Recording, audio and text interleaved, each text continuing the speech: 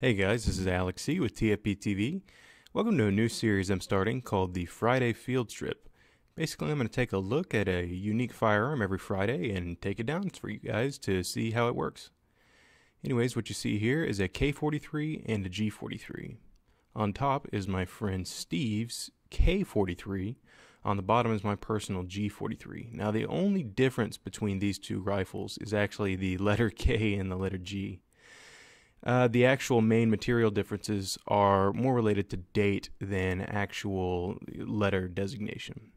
But they are quite handsome, quite attractive rifles, and very fun to shoot.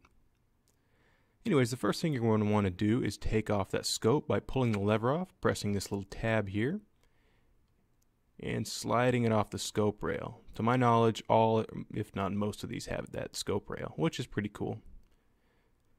So next up, you're going to want to remove the guts of the rifle. That's going to be the top assembly where you see the charging handle. Make sure it's on safe first. Pull it back, make sure it's unloaded. Pull the magazine out. It tilts out like an AK magazine. Then it's all about this little tab. Pull the charging handle back as far as it can go and press the button right there, and that locks it to the rear. Press the button on the back of the whole assembly and it lifts right out. Now be careful not to press that little tab that locked it back, or the whole thing will explode and send everything flying across the room. So to take apart the bolt and carrier, you are in fact going to press that little tab, but make sure you have a firm grasp on everything. It's under quite a lot of spring pressure. As you can see, the guide rod and everything comes out from that sleeve. You can disassemble this a little further than I do here, but it's not something you need to do, I suppose, unless you're an extremely detail-oriented person. Then take the bolt off of the carrier by tilting it up and out. And then you've got the heart of the system. These are flapper-locked firearms. Those two indentations you see flap into recesses in the receiver. So remove this bit here. That almost looks like a locking piece from a G3, but isn't. Take your flappers out, or flaps, singular I suppose. Sorry, plural. Remove this pin. That retains the firing pin extension and the actual firing pin. And there you go. There's your bolt group all the way taken apart. So next up, let's do the gas system.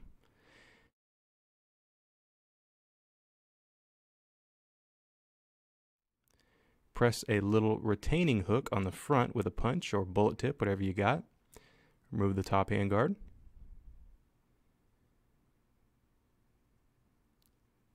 Here you can see I tilt the rifle so the camera can see it a little better.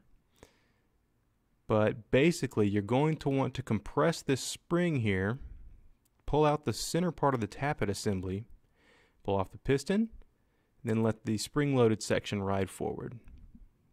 And there you go. There's your gas system taken all the way down. If you have an SVT-40, you'll notice that it pretty much does look exactly the same. So all in all, there you go. You have a fully stripped G or K43 rifle. Like I said, in this case, it is a G43. Not too complicated, but very interesting. The flapper locking system is very similar to an RPD or something like that. You can see here, I highlight all the little bits. Everything is very well put together on these. It's not particularly finished well, but they were trying to get these rifles out of the factory as quickly as possible. So they didn't spend that much time with a polishing wheel. But anyways, guys, I hope you enjoyed this installment of, the first episode of the Friday Field Strip / Disassembly series.